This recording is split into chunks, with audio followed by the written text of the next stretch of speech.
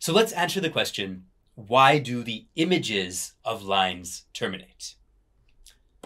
And to do that, let's go back to our setup, our framework with the picture plane and our sight lines, our infinitely long railway track, and the image of that railway track on the picture plane.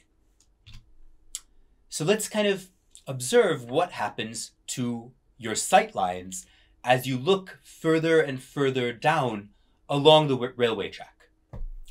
So to begin with, you're looking at this point here, and you're creating an image point here on the picture plane.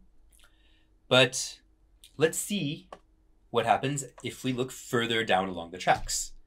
Well, okay, we're looking further down now. We're now looking at this point here, and we're creating an image point here. So we went from this to this. And if we look further down again to the next railway tie, we'll construct another image on our picture plane. And if we look further down again, we'll construct yet another image, which is a little bit higher. Our sight line, as we're looking further and further down, you can see that it's rising up. And so again, I'll just play it in sequence. So we're looking further and further and further down. Let's look a little further still. Well, okay, I looked a lot further. But what's happening here? As we look further and further and further along, we will approach a limit. In the infinite limit, your sight line will be parallel to the side rail of the railway tracks. It might be a little easier to understand from a different viewpoint. So here's a top-down view of the sight lines as you look further and further and further down the railway tracks. So in this image, you can see that here you're looking at this railway tie and creating this image point. If you look at the next railway tie, you'll create this image point. Look at the next railway tie, you'll create this image point. And from the top-down view, we see something else. These image points are coming closer and closer to this kind of center point here. We can't see if they're going up or down because we're at a top-down view. So we're not seeing them rising up in space, but we are seeing that they're coming closer and closer to center. And they are approaching a limit once again. And once again, the limiting sight line that we approach will be parallel to that side rail that we were following along.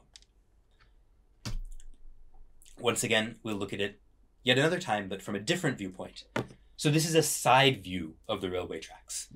And that image of that first railway tie will give us an image point here. The second railway tie will give us an image point here.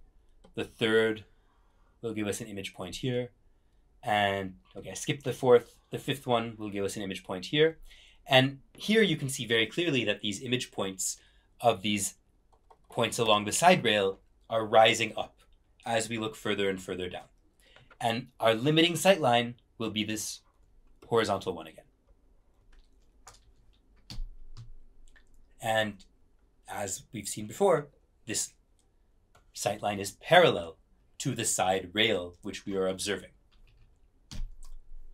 So this suggests that we create a new piece of terminology, which is a vanishing point.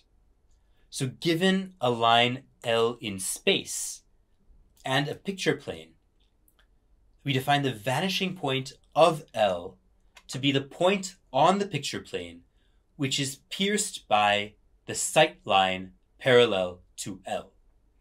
So here in the picture, I have my sight line. I have my side rail of the railway tracks here, which I'm calling L. And as I follow it along with my sight line, I get to a limiting sight line, and which is parallel to L. So this is my sight line parallel to L, and the vanishing point of L is this point here, which is pierced by my sight line parallel to L. Notice that the image of L in the picture plane is right here, right? What I'm drawing here in red is the image of L in the picture plane. And that's going to terminate at this vanishing point of L. Although L itself is infinite, its image is finite and terminates at L. So hopefully that this notion of a vanishing point makes sense. Now, as a quick exercise, I'll leave this for you to do. You can assume the railway ties are evenly spaced in real life. Just say that there's 1 unit between them. And assume that our observation point is also 1 unit from the picture plane and 1 unit up from the ground. So in this scenario, can you work out the heights of the images of the railway ties in the picture plane?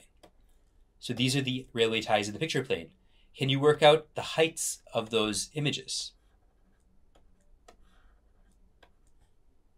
using this schematic diagram? So I'll leave that for you to work on. And hopefully this answers the question of why infinitely long lines appear to terminate.